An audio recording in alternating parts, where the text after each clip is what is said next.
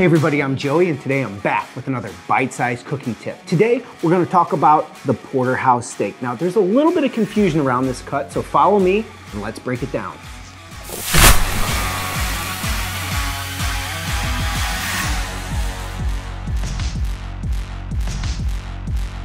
So as I mentioned, today we're going to talk about Porterhouse steaks. Look, there's a lot of confusion around this cut, especially from people who are just getting started cooking meat. This right here is the Porterhouse, and as you'll see, it has a T-shaped bone that runs across the top and down through the middle. Now, if that sounds familiar, it's because its cousin, the T-bone steak, is very similar. I'll get into some of those distinctions here in a moment, but as you'll see, you'll have this long, narrow steak on one side of the bone, and over here you'll have a much smaller piece of steak. Now, each side of this bone is sold and marketed as different steaks under different names other than the Porterhouse. So let's get into that. And that's exactly why I have 3 steaks right in front of me. So kind of going back to this T-bone, what we have right over here is a strip steak. That will often be cut away from this bone and sold separately. As a matter of fact, that's what you're gonna see right here. I have a strip steak which has been trimmed. It's totally boneless, and you'll see exactly how they look very similar. You have the fat cap going around the exterior of both steaks. They're both long and narrow. All right, so the strip steak can be a little confusing. Why? Because it's sold under various names. Here in the US, it's commonly referred to as the New York strip steak, but I've seen it marketed under a couple other different names as well. It's a little confusing, but here it is, a strip steak. Now, right over here, you have the filet portion. Now, this is typically sold separately and labeled as Filet Mignon, often one of the most expensive cuts in any steakhouse. So let's take a little bit closer look at that right here. There's the filet portion. This is a filet I've hand trimmed myself.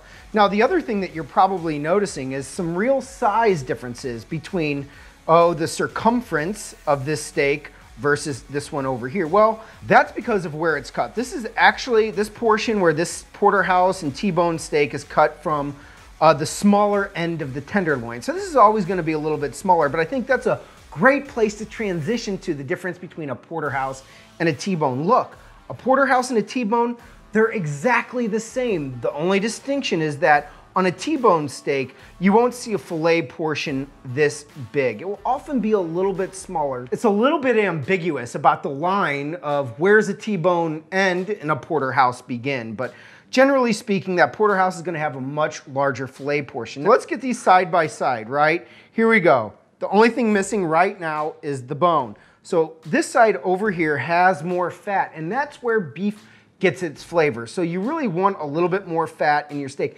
It's not gonna be as tender as this, which unsurprisingly comes from a cut called the tenderloin. We break down that tenderloin and we get it into filet mignons. Look, that's a much leaner steak.